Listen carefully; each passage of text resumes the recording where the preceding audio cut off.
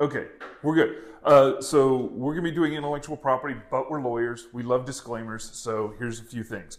We are a lawyer, or we are lawyers, not a lawyer, but we're not your lawyers. So anything that we say in here should be considered educational purposes. It's not legal advice.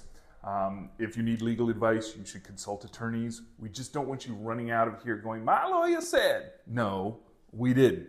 Okay, so that's what the rest of this slide is. Not that you really care, but there you go. So I'm going to turn it over to Tom. He's going to talk about patents. Cool.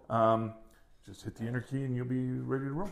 Yeah, so I'll just further my introduction a little bit because it's pertinent to if you needed to work with a patent attorney or someone that does patent preparation and prosecution like I do. Prosecution, by the way, is just a fancy word for the examination process, the negotiation with the patent office. I'm a mechanical engineer by trade, and most patent attorneys will have, or all will have, a hard science degree, and you should make sure or try to align whatever you have going on with whoever you hire. So if you're in the computer science industry, you want someone that has experience working on computer science stuff, and so on and so forth. So anyway, so with my background, I work on basically everything other than biotech and pharma, so I'll just throw that in there. So what are patents? There are basically three main types of patents. I'm going to cover them all pretty quickly here. Utility patents, design patents, and plant patents. Utility patents are the ones that you will have heard of. When people normally talk about patents or inventions, they're usually speaking about utility patents. They protect the function of how something works. This is the statute. This is language from the statute that shows you what utility patents can cover: process, machine, article, manufacture, composition of matter, or improvements thereof. Key on that, improvements thereof. Almost everything that's invented these days is an improvement over something that existed, and that should be patentable, at least subject matter wise, as long as it meets the other requirements. I have another bullet point there that talks about patent eligible subject matter. This used to be a non-issue when filing patent applications. Back in 2013, there was a pretty horrific Supreme Court decision that came down that threw a monkey wrench into patent eligible subject matter. The old rule used to be that everything under the sun, as long as it wasn't naturally occurring, a natural phenomenon, a mathematical formula, as long as it was man-made in some aspect, it was subject to patentability. Now, there's this whole concept of, is it an abstract idea? And a lot of software was characterized and has been characterized as abstract ideas. If you're in the realm of you're working on software and you're in a financial space, like working on financial transactions or something similar, or organizing human activities, I know that's vague, then you may have an issue with subject matter eligibility. So you should make sure that whoever you talk to has experience with those types of issues, because they may arise in the future. The law has gotten better, I should say, since 2013, but it's not perfect yet. It's not even close. The other requirements, this is the subject matter. These are the main requirements. You need to be new, useful, and non-obvious in order to get a patent. Useful is easy. Almost everything's useful. New is also kind of easy. It's as long as you're a little bit different than whatever existed before you filed your patent application, you're probably new. The kicker, and where most patent applications get stuck in the patent office, is over non-obviousness. You need to be non-obvious over whatever existed previously. That's a very subjective standard. It's almost whatever an examiner thinks it is. They could say, oh, you're really close to this prior art reference, but you have a subtle difference, and I think that subtle difference is obvious. Or what they can do, and this is the more common type of rejection you'll see in a patent office, is they'll say, your invention is a combination of these 2 or 3 elements. I can't find all of those elements in one prior art reference, but I can find them in a bunch of different ones, and I think it would be obvious to combine those things together. And so the moral of the story is patent applications are better when they're detailed, have a ton of information in there, have statements that talk about in very legalese ways of how you solve problems, advancements, improvements, things that can be useful for examination processes if you get caught up in this obviousness world, where you can argue with an examiner and say, well, look at all of these special things that my invention does. None of the prior art teaches that. So anyway, this is another very important bullet point, is there's no requirement to physically reduce your invention to practice. You need to be able to describe your invention such that someone with an ordinary level skill in that art field would be able to make and use your invention based on your disclosure, but you don't have to actually create it yourself. Sometimes your resources are scarce and you cannot create it yourself, or you've thought of a really big idea for maybe like nuclear power plants or something. You're not working in a nuclear power plant, but you have this idea, maybe you're a scientist. You're not going to build a nuclear power plant to prove your concept. You just need to be able to do it on paper so that someone that did have those resources would be able to do it. This is a newer requirement, newer as in like in the last century. You used to actually have to submit patent models to the office. If you ever go to the US Patent Office in Alexandria, they have some of those cool old patent models. I suggest checking that out at the museum. And this is the term for patents, about 20 years from filing. There are factors that can extend that a little bit or shorten that a little bit. So if it's important to you to know exactly when a patent expires, which it may be if it's your patent, or it may be if it's a competitor's patent, that you need to know, okay, when can I start doing this? Because the patent looks like it's expired. You should probably ask a professional, because it's a little hard for a layperson to figure it out on their own. All right, let me move this. You just hit enter. There we go. All right, next one, design patents. I'll cover this quickly. They really just protect the ornamental design for an article of manufacture, which just means the way it looks, the coolness factor. Usually these are for tangible items, like if you're selling a rubber ducky and you got a cool look for your rubber ducky, you may want to file a design patent on that. It's just going to protect the look, not at all the function. In the software space, you can do it for like graphical user interfaces or things like that. You see those less and less though, because they change so often over time, and so there's really no point of protecting something that's old. The requirements are basically the same as for utility patents. I will say these are usually much easier to get because they're pretty narrow in scope of protection, which also means they're kind of viewed narrowly over the prior art. If you have a subtle change, yours looks slightly different than the prior art, you probably are okay to get a design patent. And there's no protection for purely functional features. A lot of lawyers get tripped up on that and won't file design patents if it's a functional feature of an article manufacturer. My kind of rule of thumb, and this is very loose, is that if it could look a different way, you probably could get a design patent on it, even if it performs a function. The term for design patents is different than utility patents. These are easy to figure out. It's 15 years from grant always, unless it's a very old one in which it would be expired anyway. So 15 years from whatever date you see the grant date is when a design patent expires. You don't have to pay maintenance fees on design patents, so once you do them, they're one and done, and you're good to go for 15 years without doing anything extra.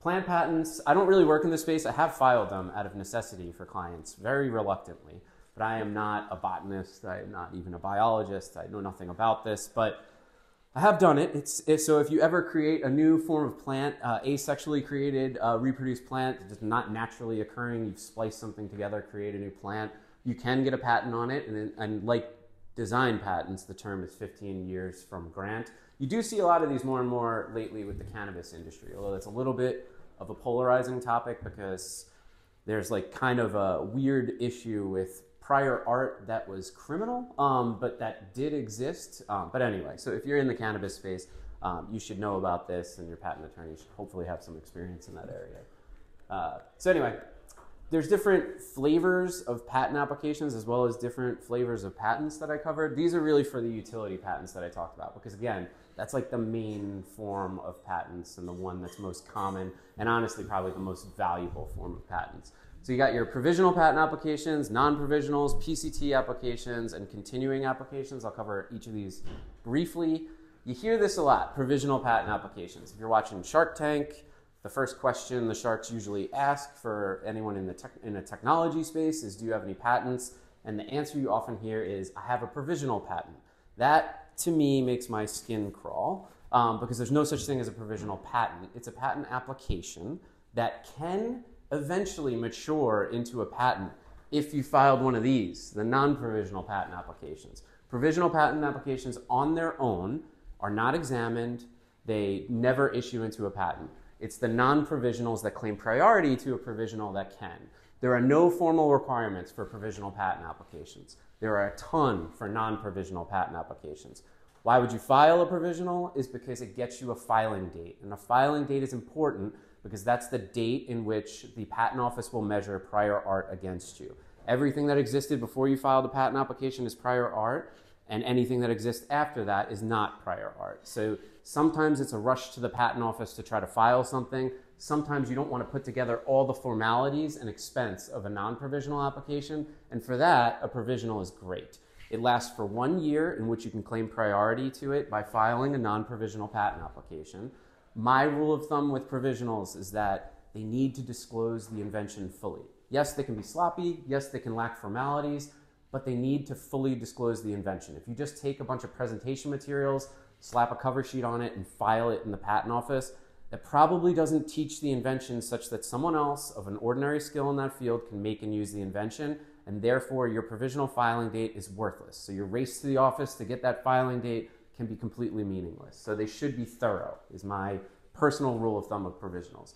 PCT applications is a form of a non-provisional. Patents are territorial, so a US patent only protects here in the US.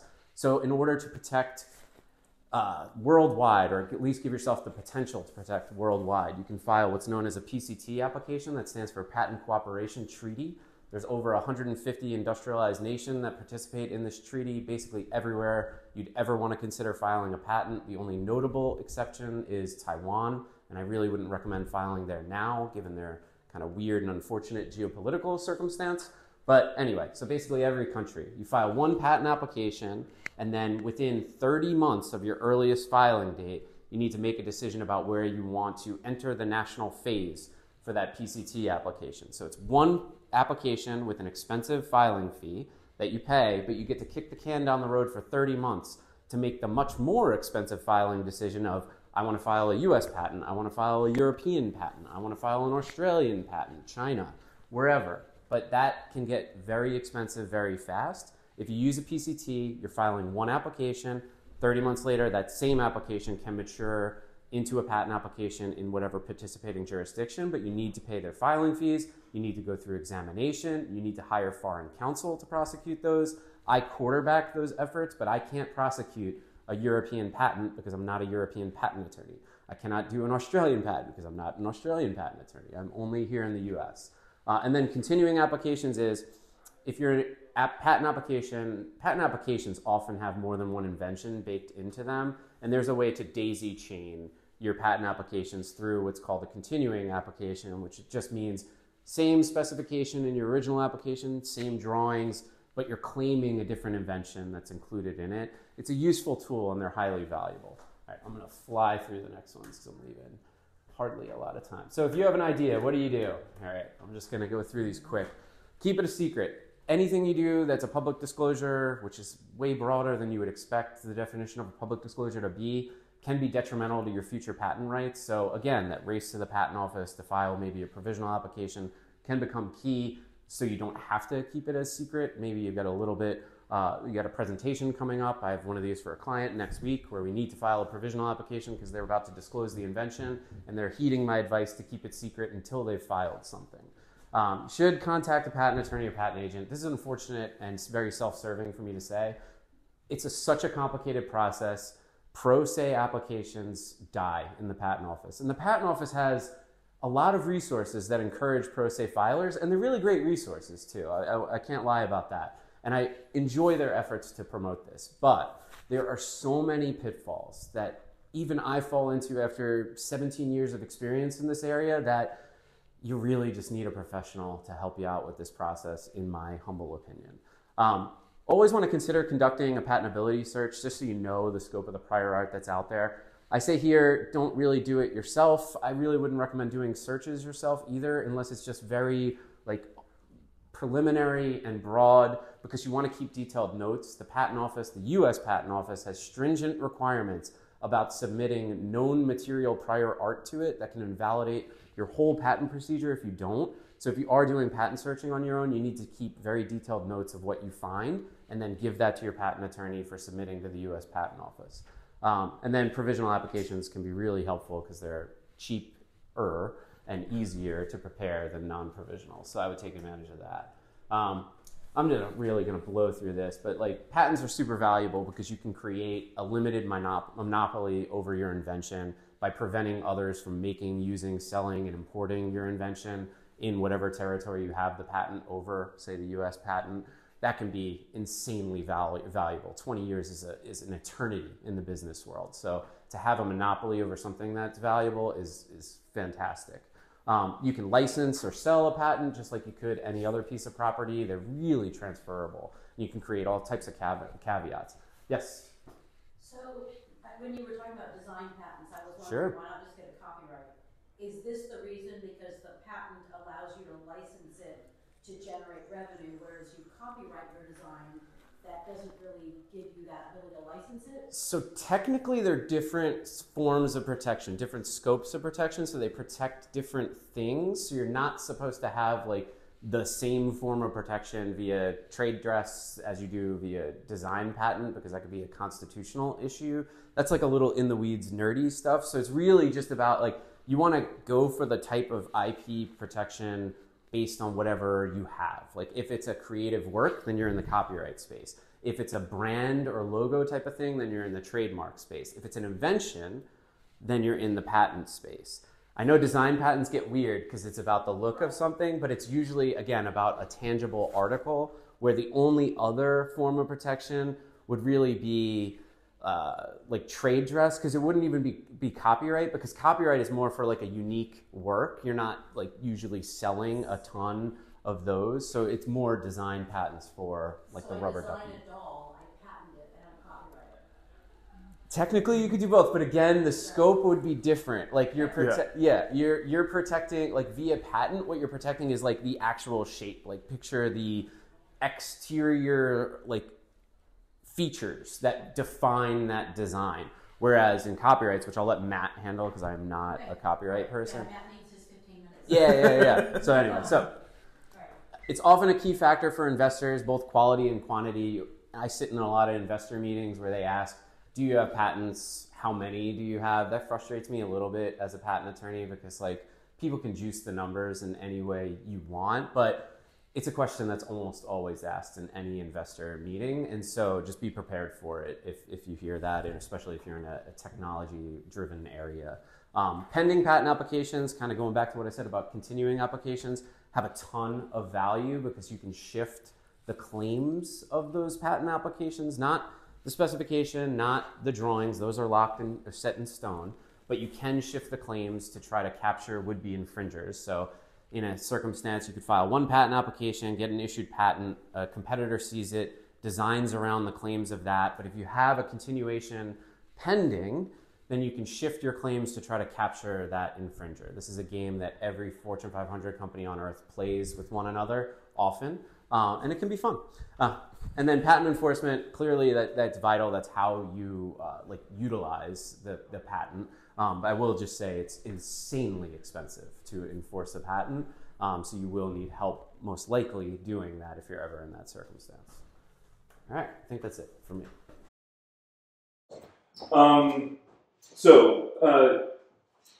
Trademark, they act as a source identifier. It is a mental shortcut between a product and the source of that product.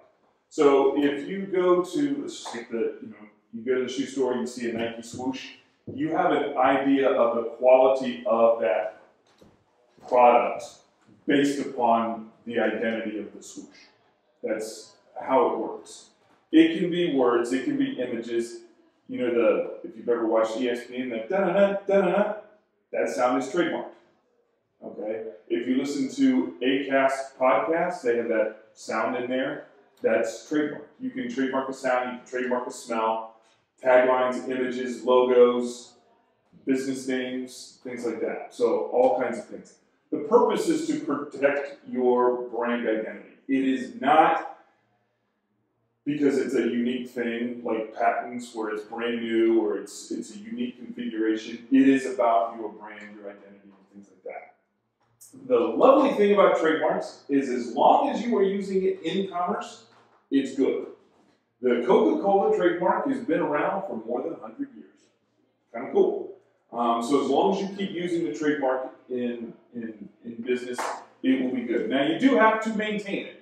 And every 5 to 10 years, there's some filing fees that you have to pay the government, another $500 and some odd dollars right now, to keep the trademark renewed. And you just have to show that you're using it in commerce.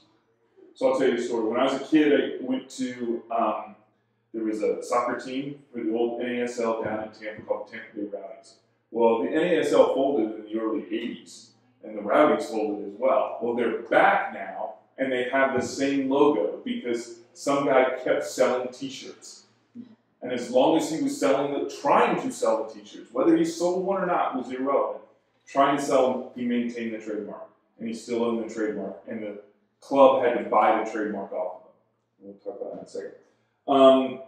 The big thing is when you file a trademark application, it cannot be confusingly similar.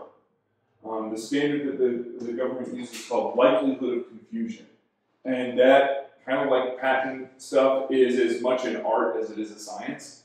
Some things are going to be pretty easy. There was a case involving Victoria's Secret where a competitor tried to have Victor's Secret, selling lingerie, and the trademark office said no. And then it went to court, which is how we found out about that. So that's the standard. So whatever brand that you put together, you need to do some research in advance. It's not as detailed because you don't have to submit your research to the trademark office, but you need to do a search, do a trademark clearance search. The trademark database is public. You can just go to the PTO website, look up the trademark database, and you can do a search. They just redid their search engine, and it's much better than it used to be, which is kind of nice. You don't have to click through 1,000 things to look at the trademark, but you can see that. Okay. The PTO process is actually relatively straightforward to file a trademark application. You need a whole bunch of information about who's going to own it. Then you have to describe it. Then you have to say what are the goods and services that are going to be covered. That's the important part. The goods and services that are covered will one, determine how much money you have to pay for your filing fees. But it also, you can have similar trademarks, but if they're on vastly different goods and services, then you may be able to get a successful trademark, even if it looks the same as somebody else, because the goods and services are in radically different fields. If somebody wanted to have, if somebody wanted to put rocket technology, under, the Nike brand, they probably would be able to, because a reasonable consumer is not going to go, oh, well, Nike, the athletic shoe and apparel company, is now building rockets. Most people would understand that that's not the same. So you get that sort of differences. The goods and services are classified under an international treaty, which is kind of fun. And so the trademark that you register here in the United States, if you wanted to register it in another country, like patents, it's just covered as the United States. But if you wanted to register in another country, you would be using the same categories of classes because it's an international, 170 some odd countries are part of the trademark thing. The thing that sucks right now is it used to be about 6 months to process a trademark application. It's now running about 10 months before the trademark office actually looks at it. And then you're still looking at 2 or 3 months at best to get a process. So it may take up to a year. Now, people ask me this. There is a difference. Everybody's seen the little circle R? That's a registered trademark. You can only use the little circle R if you are registered with PTO. If you're not, you can use the little TM or SM. SM stands for service mark, TM for trademark. You can start asserting a trademark using that little TM. It's a common law assertion. You could sue somebody for infringement. It's just not going to be it's going to be a little bit more difficult. All right. Benefits. You get the exclusive use of it forever as long as you're using it in commerce. It's a forever thing. Okay? The trademark office does not police trademarks. That's not their job. Now, if somebody submits an application, they will say, no, you can't. Anybody who files after you, they will say, no, you can't have that because it's confusingly similar. But you have to do your own policing for anybody who doesn't register, because there's no requirement to register a trademark. So if you don't register the trademark, it's up to you. So you have to sort of police it on your own. There are services that out there that will run both a trademark database search and then they'll do a Google search, a World Wide Web search, so that you can look for it. You can set up your own, but others will do it for a service. Probably the most beneficial thing in terms of a trademark, you can assign the trademark. So if you sell your business or something like that, you can assign the trademark. Or if you're selling a segment of your business. But most people will build their business using the trademark with brand partnerships. So let's say we wanted to have a brand partnership between Bass Patent Law and Cowork Frederick Foundation. They could share their trademarks and you authorize the use of it. And that's how you can build your brand. That's usually the best way of doing it. The federal law, the trademark law, it's called the Lanham Act, is what it's called, has a whole series of protections about infringement. One of the nice things is you just have to prove infringement. You don't have to prove damages.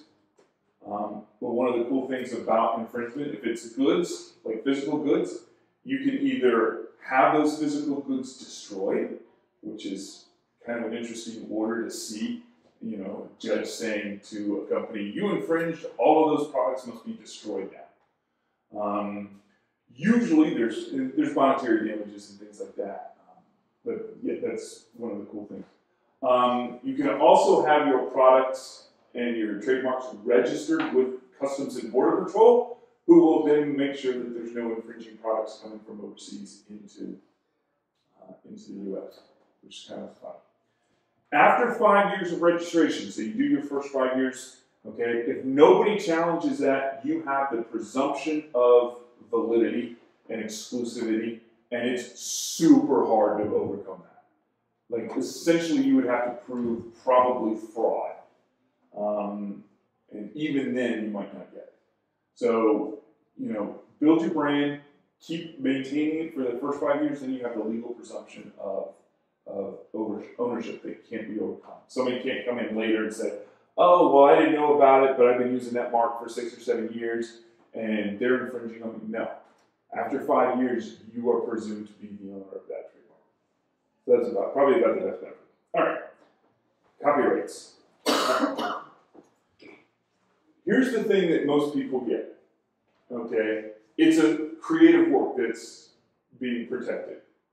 Songs, books, writing of any purpose, websites, computer programs. You can copyright a computer program. Anything that you can put down into a fixed medium of expression is subject to copyright. But it is the expression of the idea, not the idea itself. This makes sense if you walk into a bookstore. You go into the bookstore, you go to the self-help section, and there's 100 books about how to be a better person. And they say a lot of the same things. That's perfectly fine. It's the expression. It's the combination of words, the combination of musical notes, the combination of computer code, the combination of elements and 3D things. That's what's being protected. Okay? There's been a few changes, but the copyright itself is valid for the life of the creator. They refer to author as everybody is a creator. Everybody who's a creator is considered an author under the Copyright Act. Life of the author plus 70 years. If you remember, 2 years ago, a year and a half, 2 years ago, all copyrights expire on January 1 of each year. So the Diary of Anne Frank, because she passed away, if you've ever read it, you know when she died. The life of the author the 70 years had expired, and then there was this beef about whether or not editorial changes that her uncle or somebody had made extended it and all this other stuff. So you get that all. So it's life of the author plus 70 years, or 95 years from publication if you're a corporation, or 120 years, which is why you're seeing changes to Mickey Mouse. Okay? Because Mickey Mouse, the original Mickey Mouse is now entering the public domain. All right. Copyright applies from the creation. The moment you create it, you can assert the copyright. You don't have to register the copyright to assert it. That's a change in the law. A few years ago, they said you can assert the copyright without having to register it. But if you register it, you have these rights. Okay, the right to reproduce the work, the right to distribute the work, create derivative works, we'll come to that in a second, perform the work or display the work. So these things right here, even though they aren't registered with the Copyright Office, they are copyrighted. Sort of. Okay. The artists here have the absolute right to display them. That's their right. Musicians, you know, actors and things like that, their performance is copyrightable, or it can be registered. So all those Hollywood movies and TV shows that you see, all of those actors are independent contractors. Those independent contractors give up their right to their performance to the copyright holder, which would be the studio. So those things are manageable, and you can slice and dice these. That's the nice thing. You can give somebody else, you can give one person the right to reproduce it and distribute it, but you can withhold the rights in other ways. So people may have seen Creative Commons licenses and stuff like that. Creative Commons is a simplified version under U.S. patent and or under U.S. copyright and other copyright laws that says you can use this, you can share it, you can use it for whatever purpose you want. You just got to give credit. That's one of the reservations that you can do in the copyright. Prepare derivative works. If you ever sort of watch this, you know, Hollywood is a good example. There's a book, and then somebody sells the rights to make the movie of the book for a short period of time. That's a derivative work. You're changing the format of the work to a certain extent, and that's a derivative work, and that license is given. Okay? It is the licensing of your copyrights that makes you money. It's the ability to use it. If you write a course, if Tom and I wanted to copyright this presentation, we could then give people the right to sell it. Okay? We're not, so don't worry. But we would be able to control whether or not somebody could watch it. If you watch sporting events and stuff like that, they'll have this telecast is copyrighted by the National Football League, blah, blah, blah, blah, blah, blah. That's what they're doing. You can go to a bar and watch the game, but the bar can't charge money for you to go and watch the game. They just charge you money for the drinks. Okay. Finally, compared to patents, which are brutally expensive, and trademarks, which are only kind of expensive, registering a copyright is pretty cheap. It ranges from about $50 to $55 up to about, I think it's like $400 or $500 if you're registering like architectural plans for a ship. Okay, so it ranges, but it's relatively cheap. You can register your copyright on your own. Okay, it's actually a relatively easy to use portal, so you can do it. You can batch items together. So if you're a photographer, I think it's up to 75 photographs per application that you can submit. Right now, it takes 8 to 10 months or so for the copyright to process the registrations.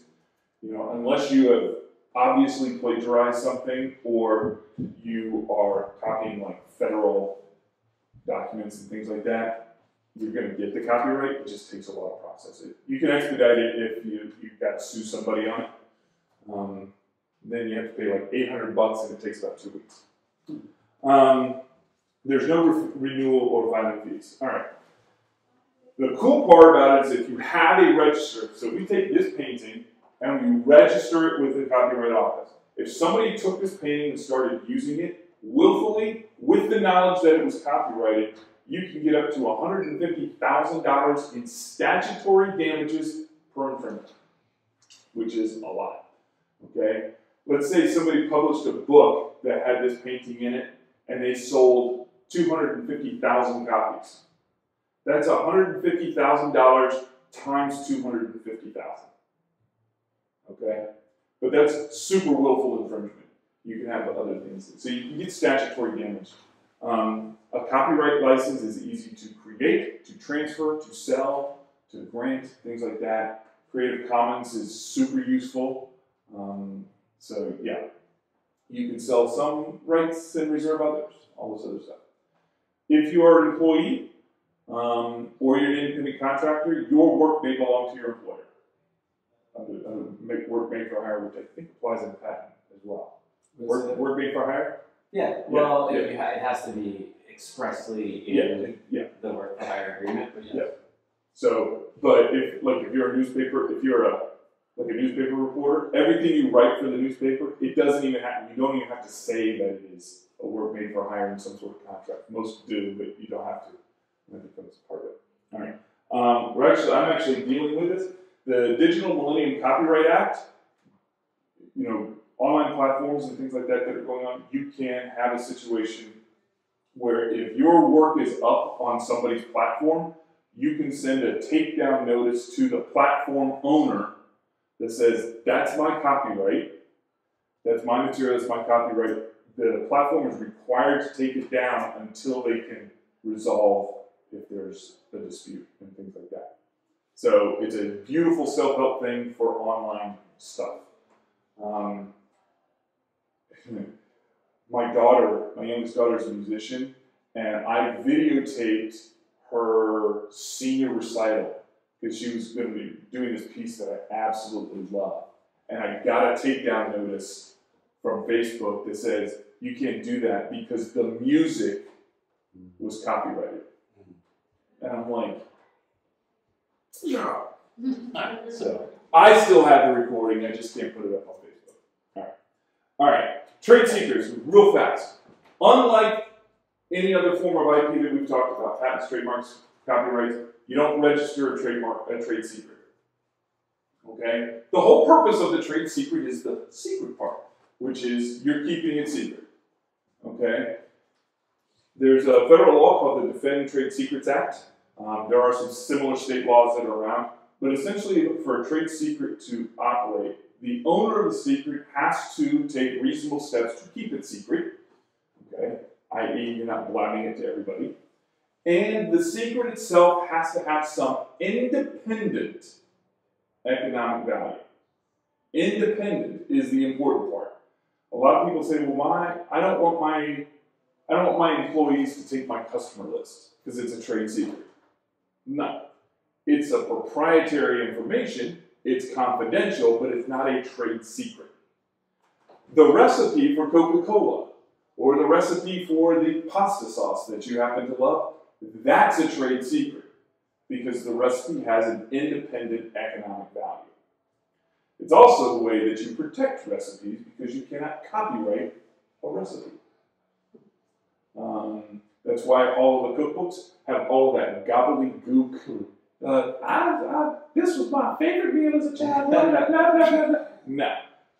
They can copyright all of that gobbledygook. They can't copyright the recipe book or the recipe itself. So that's why recipe books have all of that crap that nobody ever reads. Let's be honest with you. I've got a whole bunch of cookbooks. I've never read that crap. Not once. And I love the online recipe things where it has a little button that says jump to recipe. Because I don't read all of that crap. I'm like, but that's so they can copyright it. All right.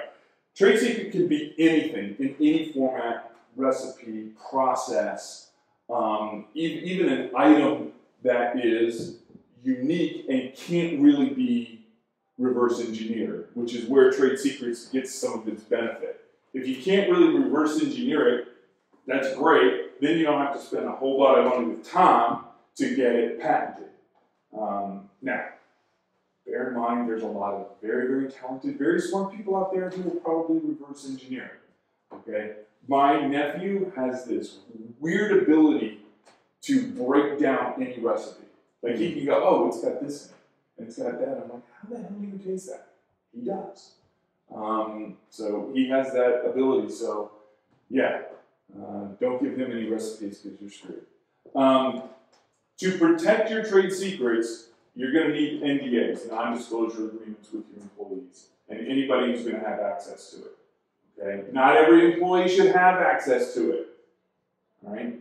That's one of those reasonable things that, if you're sort of an inventor type person, and you work at a large company, the person who's on your computer help desk does not need to have access to that information.